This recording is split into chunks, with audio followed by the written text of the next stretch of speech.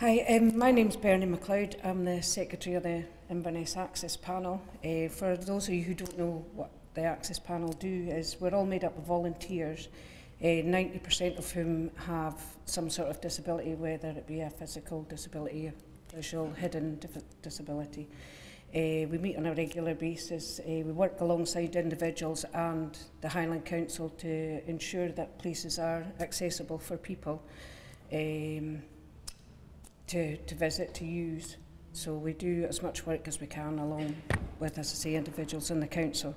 We were invited along initially to the initial meeting with David Haas and Anna, and we were pleasantly surprised to see that it was such a comprehensive website, not just another kind of access guide, and that it not only went for covered people with physical disabilities, which a lot of things do, it also covered every disability, hidden disabilities, because it takes account of absolutely everything, whether it be lighting, flooring, you know, it really is a very comprehensive guide, so we were very pleased to come on board and be part of it. The training was initially given by DisabledGo. They came up and we'd got together with some people who were interested in helping. And the training was very good, it was very comprehensive, and I think it even reiterated even more to us what a fantastic guide this was, because it took account of absolutely everything. And unfortunately some people couldn't make it on the day, so I did further training with some other people, so I enjoyed that as well, because it gave me even more insight into it all. So our kind of mini project in it all was the Eastgate Centre.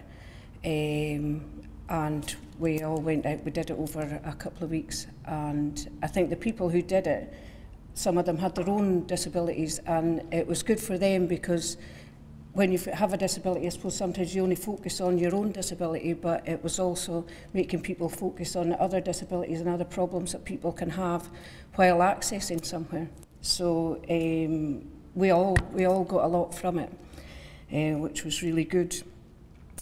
And the good thing about what we also thought about DisabledGo was it's a continuous thing, that it's not just going to be done and forgotten about, it's going to be constantly updated.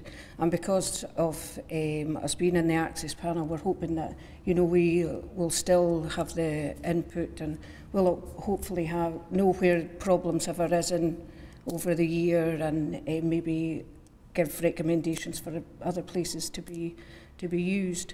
Because Inverness is such a massive catchment area that, you know, there's so many people come from all over the Highlands to access health facilities, to access for social entertainment, and with it being a tourist attraction, I think this site is really good in that it could hopefully help a lot of people, because there's 11 million people altogether in the UK that have got some sort of disability, and a quarter of them feel so disadvantaged because they just don't do things, because they won't know until they get there. They need to be confident in, you know, that they can have a disabled toilet, that, you know, if there's some sort of mental health problems or autism, it's not going to be sparked off by something that's actually in the venue.